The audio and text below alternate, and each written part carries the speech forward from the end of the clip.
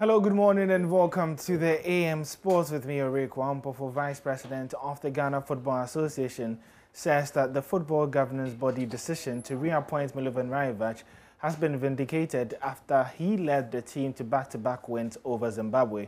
Though it is still too early to be excited, he is encouraged by the output of the team. I think our mission was very simple. Some of the key criteria we looked at in looking for a manager for the team was to find somebody who has the pedigree, somebody who can reconstitute a team or restructure a team. And Milo came top in those categories because it's not for the lack of talent in this country. It's just a matter of organizing the team, knowing the right structure to put in place, and getting the right players, getting the right people around the team, and how to organize.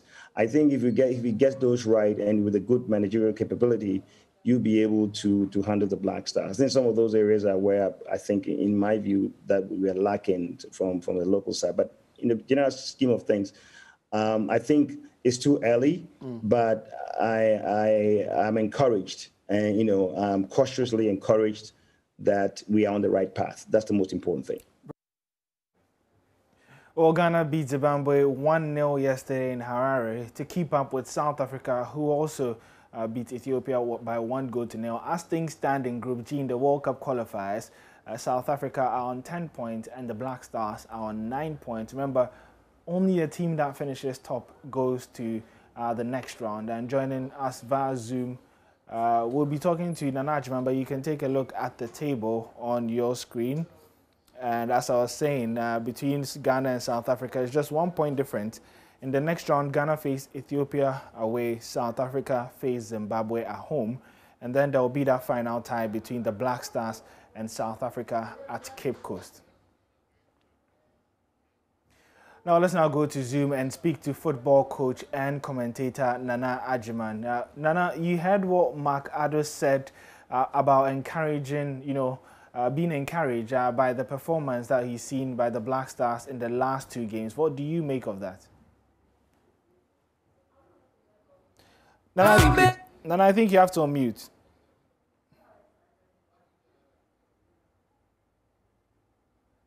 I think it's very encouraging. I think the signs are very encouraging. I share the cautious optimism. 6 points out of 6, that is very, very encouraging. But I don't think that we've got there yet. He is still trying to build a team, trying to develop a shape on the pitch, trying to develop the tactical discipline on the pitch to ensure that the players do exactly as they're told. This wasn't happening previously before. The players were doing just as they liked. Now they're doing what they're told, and now we can begin to see a form of pattern being developed in the type of play that there is in the Black Stars, and that's certainly encouraging. I think if Partey hadn't struck the ball the way he had, perhaps we would have come home with a draw. And so there is still an issue about who is actually going to score those goals, where those goals are actually going to come from, because they're certainly not going to come from Jordan at the moment.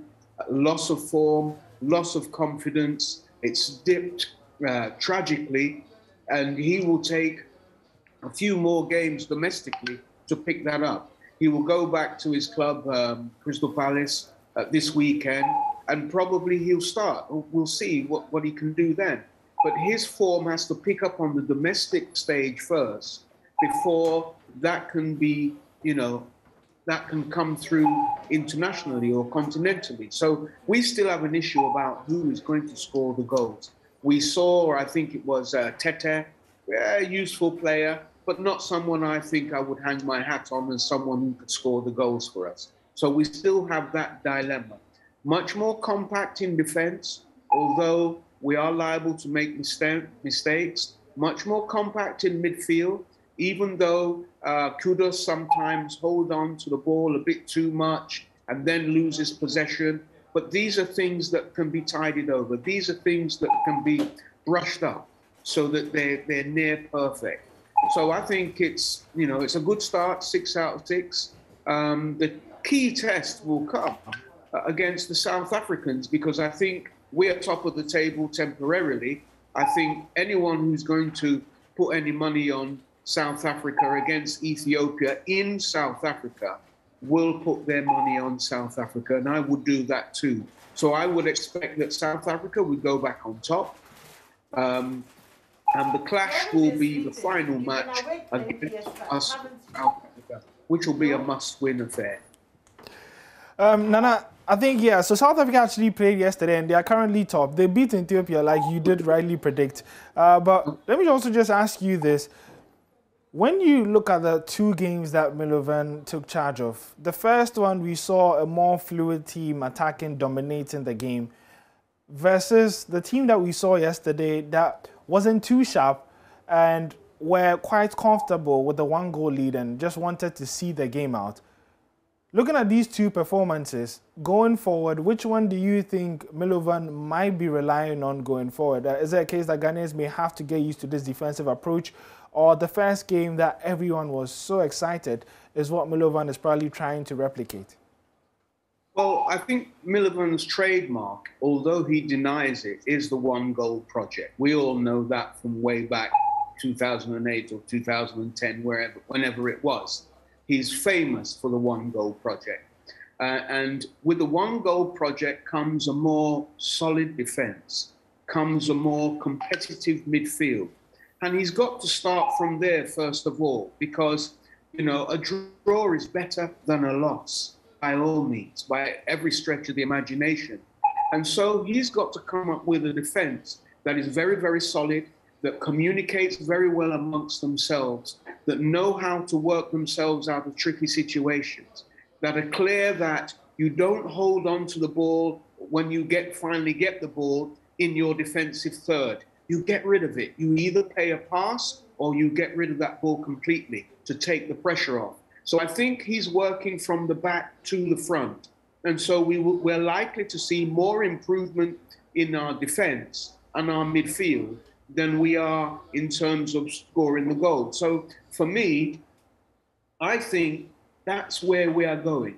We're going to be very defensive minded, and we will hit them on the break and we'll try our best to score the goals. It's not really, or it shouldn't really be down to one person to score the goal, but that's how we've cultured our team for some time now. Asamoah Gyan, Tony Yeboah, we've always had one main person. I hope this time round that Milovan will try to spread that responsibility throughout the middle of the park as well, so that everybody can score. Set pieces from corners.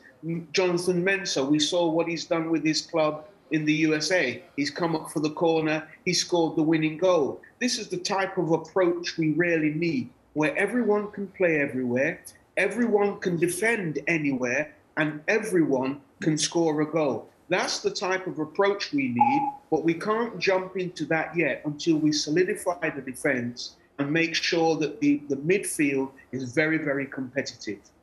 All right, thank you very much, Nana Jiman, for making time with us this morning. Still on the World Cup qualifiers, and in Group G specifically, South Africa leapfrogged Ghana after securing a hard-fought 1-0 victory over Ethiopia in the 2022 FIFA World Cup qualification Group G on Tuesday evening. Gitane Kebede's first-half own goal and Bafana Bafana the victory in a match that saw the Southern African Giants create few clear-cut chances at the FNB Stadium.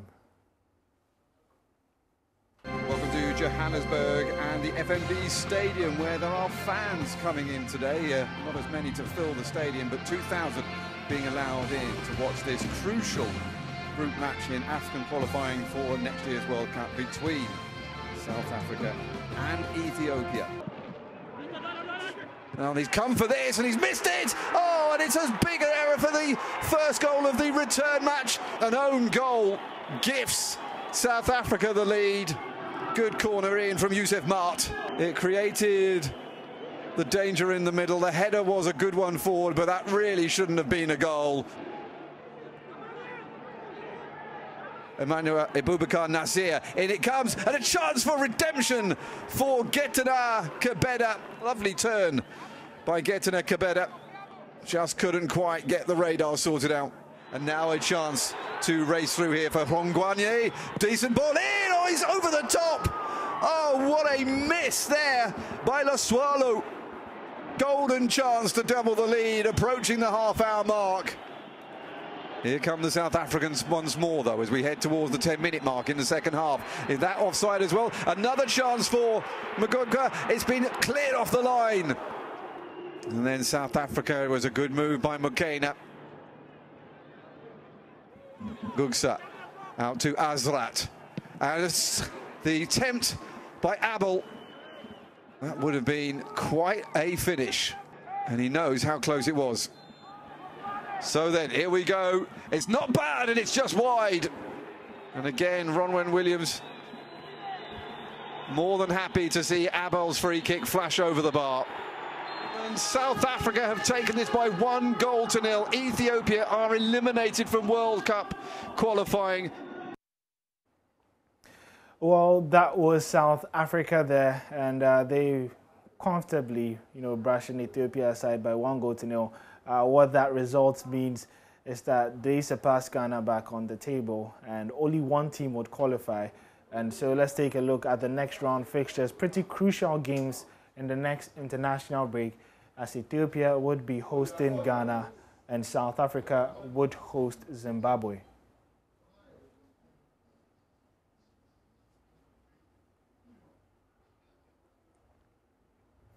Well, that's how we wrap up the sports here. My name is Ori Kuwampa. We'll bring you more details and more sports stories through our bulletins in the day. The AM show continues right after this.